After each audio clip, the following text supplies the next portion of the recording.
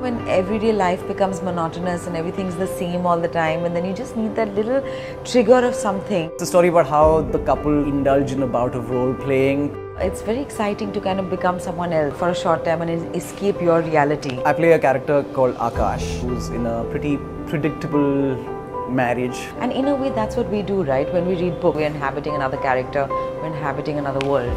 Hi, I'm Konkana. And I'm Satyadeep. Listen to Twin Beds, written by Anita Nair And narrated by us, only on the Storytel app.